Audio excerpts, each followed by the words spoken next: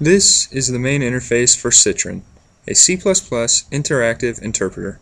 This project came about to create an easy-to-use tool that lets beginner programmers better grasp the C++ language.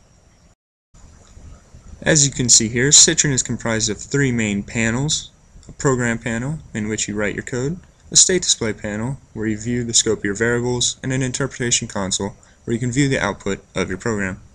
We also have a menu toolbar in the upper left where you can open or save files, perform your editor functionality, or your run options. Here we also have a menu of buttons for shortcuts to these functions, and we also have hotkeys implemented for many of them. Now I'm going to write a quick factorial function to show you Citrin in use.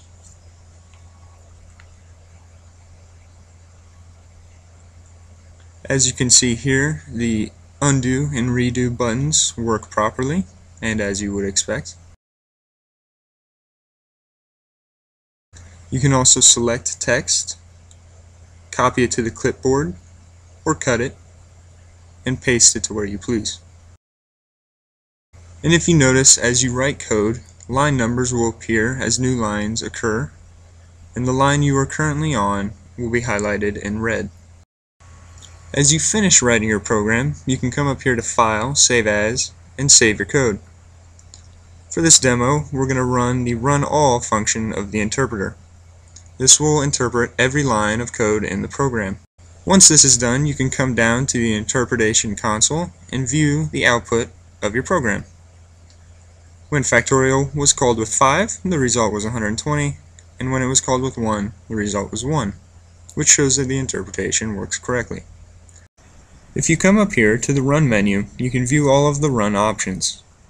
By selecting Run to Breakpoint, a dialog box will appear in which you enter the line you wish the interpreter to stop after. We chose 9. You can see here that line 9 is highlighted, and the interpreter ran for lines 1 through 9 and stopped after calling factorial with 5. It did not interpret the rest of the program.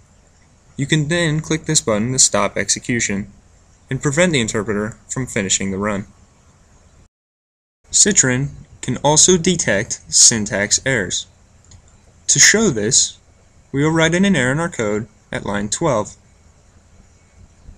Now, when we run the interpreter, we will be prompted in the interpretation console in the bottom right that we have made an error at line 12.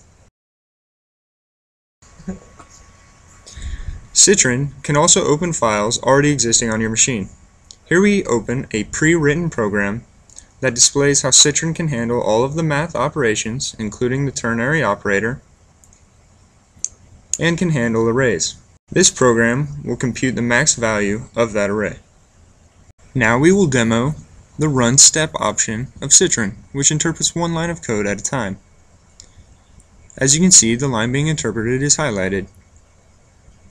Conditional statements, like if and while, are highlighted in green if true and red if false.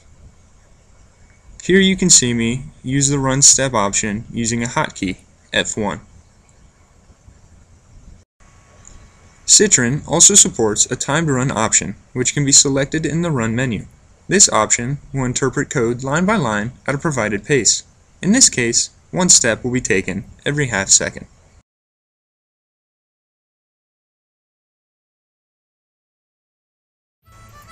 Thank you for watching our video, and we hope you like using Citrin, a C++ interactive interpreter.